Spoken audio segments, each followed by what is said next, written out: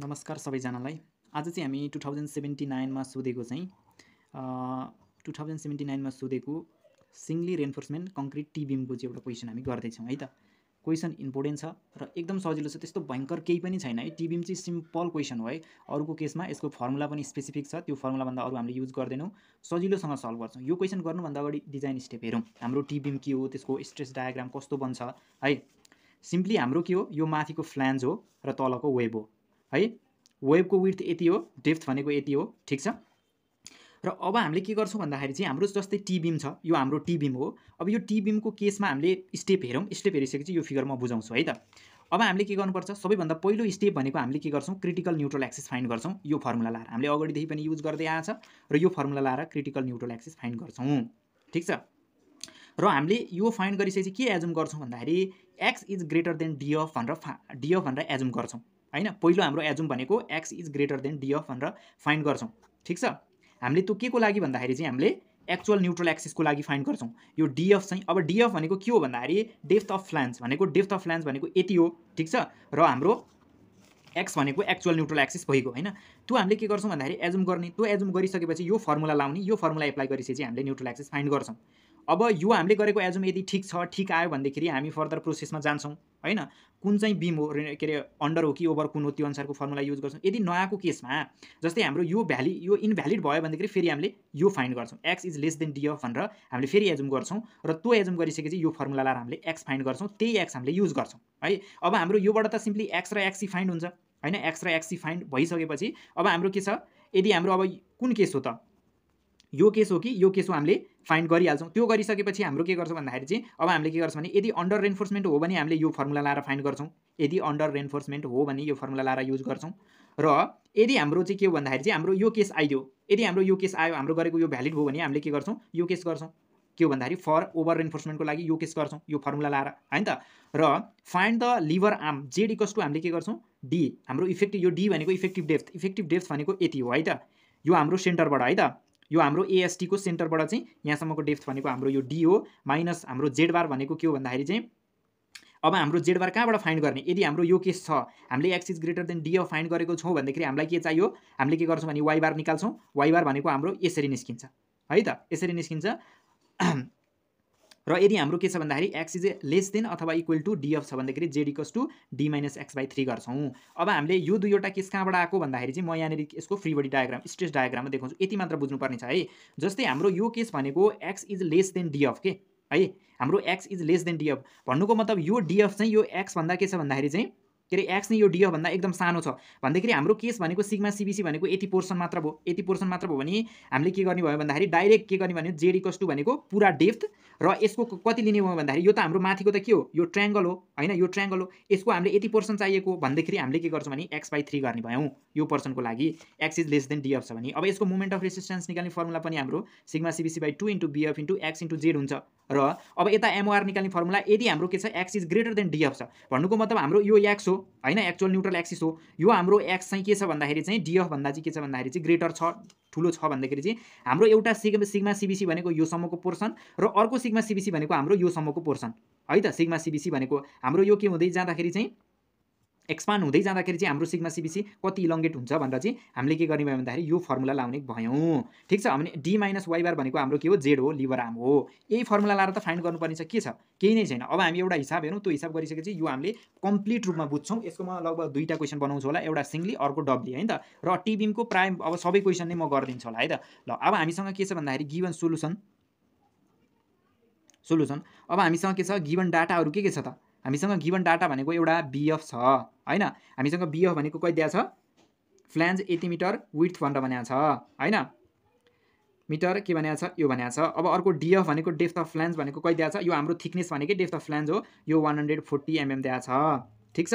अनि tensile still भनेको AST भनेको एरिया अफ टेन्साइल स्टिल भनेको कति दिएको छ, 4097 के दिएको छ, mm स्क्वायर दिएको छ, ठिक छ।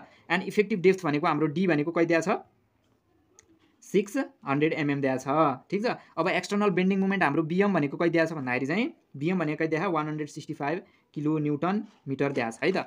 अनि अर्को के दिएको छ भन्दाखेरि calculate the compression and tension stress and concrete. अब हामीले के छ, सिग्मा एसटी एउटा फाइन्ड गर्नुपर्ने छ, अर्को हामीले सिग्मा सिबिसी फाइन्ड गर्नुपर्ने छ। र अब हामीलाई एम बराबर त हामीलाई कति दिएको छ, 18.66 दिएको छ है। यति दिएको छ हामीलाई क्वेसनले हाम्रो गिभन भनेको त हाम्रो यति पर्सेन्ट मात्र दिएको हो। अब हामी यसलाई सिम्पली सोल्युसन गर्ने। सबभन्दा पहिला हामीले के गर्छौँ भन्दाखेरि स्टेप 1 मा के गर्छौँ भन्दाखेरि चाहिँ हामीले टु फाइन्ड के गर्छौँ भन्दाखेरि न्युट्रल एक्सिस फाइन्ड गर्छौँ है। एक्चुअल न्युट्रल एक्सिस फाइन्ड गर्छौँ है।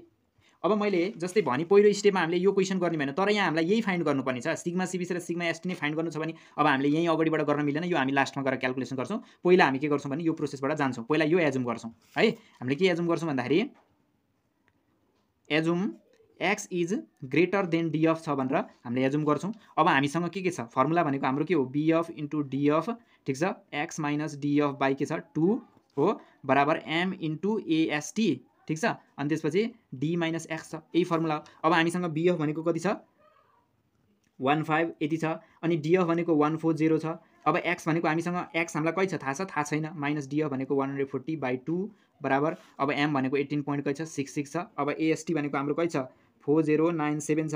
अनि त्यसपछि हाम्रो अब डी भनेको हामीसँग कति छ 600 माइनस के छ भने एक्स छ। हाम्रो त यति हो नि, हाम्रो क्याल्कुलेसन भनेको त हाम्रो यति नै हो। अब हामीले सिम्पली यसलाई क्याल्कुलेसन गरौँ, यसले मल्टिप्लाई गरौँ र भित्र मल्टिप्लाई गरौँ है त। यो पुरैलाई यो भित्र यसलाई यतिलाई मल्टिप्लाई गर्दाखेरि कति आउँछ 21, कति आउँछ भन्दाखेरि 21 मा 1 2 3 4, अनि एक्सलाई पनि मल्टिप्लाई गरौँ एक्स, अनि माइनस यसलाई डिभाइड गरेर फेरि योसँग फेरि मल्टिप्लाई गरौँ सिम्पली ब्राकेटभित्रको कति आउँछ भने 147 मा कतिवटा जेरो, एउटा दुईटा तिनटा चारवटा पाँचवटा जेरो बराबर, एकताले आफूले पनि क्याल्कुलेसन गर्नु है। अरू यता भनेको 4587 मा एउटा दुईटा 1 2 माइनस हाम्रो कति आउँछ भने 76450 पोइन्ट कति आउँछ 02 एक्स आउँछ यसलाई गर्दाखेरि है। अब सिम्पल यसलाई इक्वेसन बनाऊँ, हामीले एक्सलाई एकापट्टि राखौँ र कन्स्ट्यान्ट टर्मलाई एकापट्टि राखौँ। अब हामीसँग x2100 एक्स प्लस अब यो 76450.02 एक्सलाई यता ल्याउने। अब 4587001 माइनस छ उता जाँदा के भयो प्लस भयो 1471234 है। अब हामीले एक्स क्याल्कुलेसन गरौँ। यतापट्टि यो पुरैलाई टोटल हाम्रो जोड्दाखेरि कति आउँछ भन्दाखेरि यो पुरैलाई जोड्दाखेरि कति आउँछ 60570012। अब डिभाइड बाई यसलाई जोड्दाखेरि हाम्रो कति आउँछ भन्दाखेरि 286,450 पोइन्ट कति आउँछ भने 02 आउँछ है त। अब सिम्पली यसलाई हामीले के गरौँ डिभाइड गरौँ।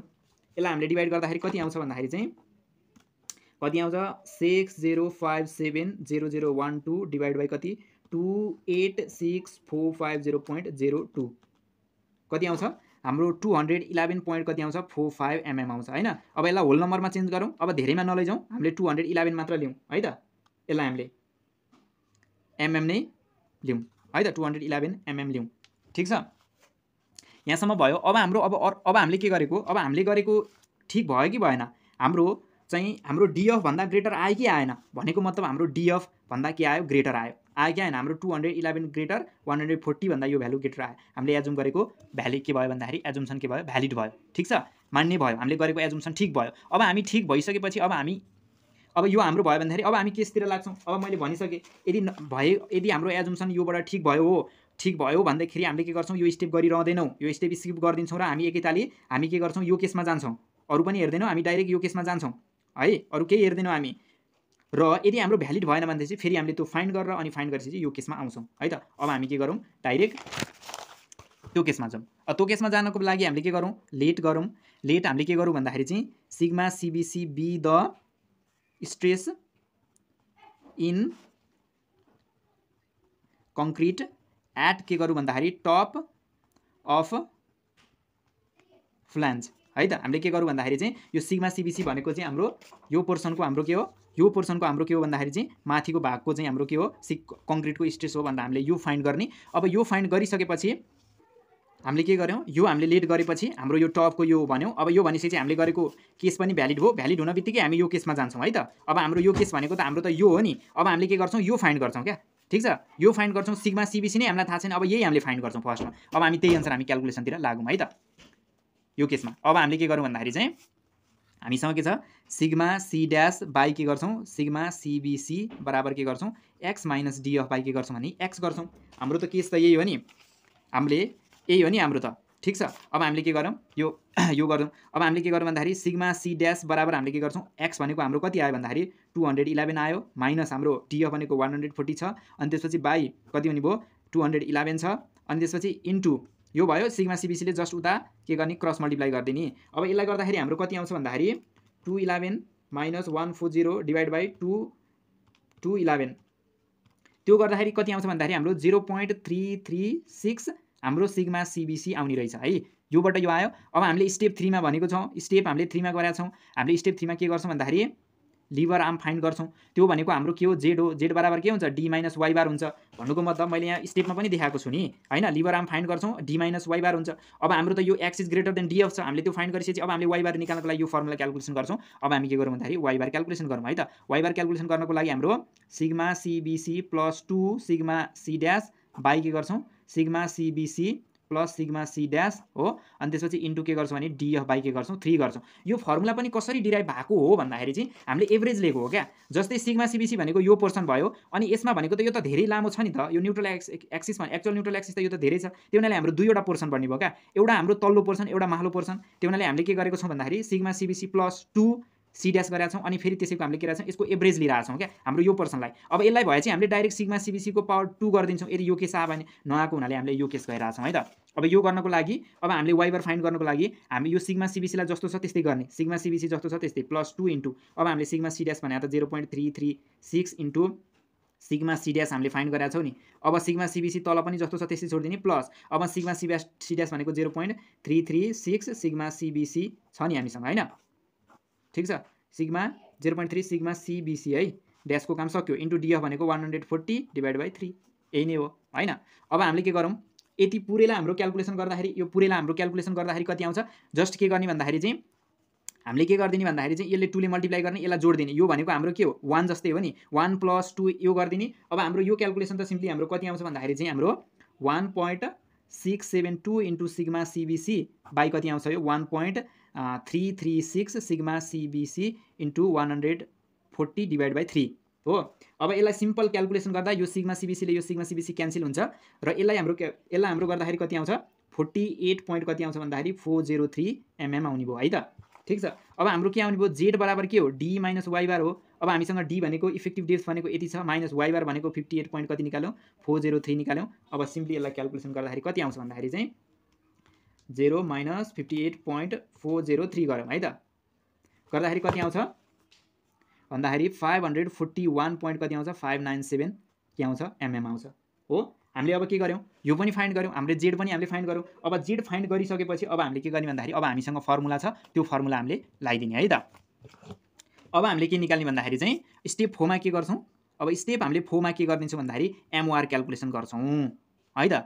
अब एमओआर क्याल्कुलेसन गरौँ, एमओआर क्याल्कुलेसन गर्दा बीएफ इन्टु डीएफ अनि त्यसपछि sigma सिबिसी plus sigma C dash by के गर्छौँ 2 हो इन्टु हामीले के गर्छौँ जेड भन्छौँ। हाम्रो कुन पोर्सनको लागि मैले यहाँ फर्मुला लेखिदिएको छु नि एमओआरको लागि, हाम्रो यो ग्रेटर भएको केसमा मात्र। यदि हाम्रो लेस छ भनेदेखि हामीले डाइरेक्ट यो फर्मुला युज गर्छौँ एमओआरको लागि है त। अब हामी त्यही फर्मुला राखौँ। हामीसँग के छ बीएफ भनेको हामीले कति निकालेका छौँ, हामीसँग बीएफ भनेको कति छ, बीएफ भनेको कति छ 1500 इन्टु डीएफ भनेको 140। अब सिग्मा सिबिसी छ, सिग्मा सिबिसी राख्ने। अब सिग्मा सिबिसी ड्यास भनेको 0.336 इन्टु सिग्मा सिबिसी छ अनि डिभाइड बाई 2 इन्टु अब जेड भनेको कति आउँछ हाम्रो, जेड भनेको 541.597 छ, यही छ नि। अब यसलाई क्याल्कुलेसन गरौँ है त। सिम्पली कति आउँछ 180 इन्टु 140 इन्टु यसलाई पनि गरौँ 541.597 गर्दाखेरि हाम्रो कति आयो 1137 आयो इन्टु अब हामीले के गर्ने यो दुईटालाई जोड दिने। भन्नुको मतलब हाम्रो सिग्मा सिबिसी भनेको 1 जस्तै हो प्लस अनि 0.336 अनि डिभाइड बाई कति गरिदिने 2 गरिदिने है त। त्यो गर्दाखेरि हाम्रो कति आयो भन्दाखेरि 0. कति आयो 668 सिग्मा सिबिसी आयो। अब इन्टु हामीसँग आएको भ्यालु जति छ 1137 मल्टिप्लाई गरिदिउँ कति आउँछ भन्दाखेरि हाम्रो 75975975227.16 सिग्मा सिबिसी आयो। यो त हाम्रो के हो, हामीले यो त निकालेको न्युटन एमएममा निकाल्यो भने हाम्रो एमओआर त यसलाई हामीले किलो न्युटन एमएममा लैजाउँ त, जस्ट डिभाइड बाई कति गरौँ 10⁻⁶ गरौँ त। त्यो गर्दाखेरि हाम्रो कति आउने रहेछ भन्दाखेरि 75.97 into sigma सिबिसी kilo newton metre आउने रहेछ, यही आउने रहेछ हैन। अब यो आइसकेपछि हामीले के गर्छौँ भन्दाखेरि स्टेप 5 मा चाहिँ यो गऱ्यौँ, यो आयो। अब हामीले स्टेप 5 मा के गर्छौँ भन्दाखेरि चाहिँ स्टेप 5 मा के गर्छौँ हामीले इक्विटिङ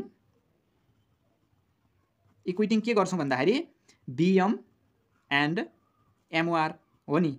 एमओआर भनेको अब हामीसँग बिएम इक्वल्स टु के हुने भयो एमओआर हुने भयो। अब हामीसँग बिएम भनेको 165 किलो न्युटन मिटर छ, एमओआर भनेको कति आयो 75.97 इन्टु सिग्मा सिबिसी आयो। भनेपछि सिग्मा सिबिसी बराबर कति हुने रहेछ भन्दाखेरि चाहिँ 165 कति गर्ने 165 डिभाइड बाई के गर्नु भन्दाखेरि अघिकोले के गर्नु डिभाइड गर्नु भन्दाखेरि 2 पोइन्ट कति आउने रहेछ 2 पोइन्ट हाम्रो कति आउने रहेछ भन्दाखेरि चाहिँ 171 के आउने रहेछ यो न्युटन पर एमएम स्क्वायरमा आउने भयो। यहाँनिर कस्तो भयो भन्दाखेरि जस्तै यहाँ हामीलाई उ लेख्ने बेला अलिकति झुक्किन्छ नि।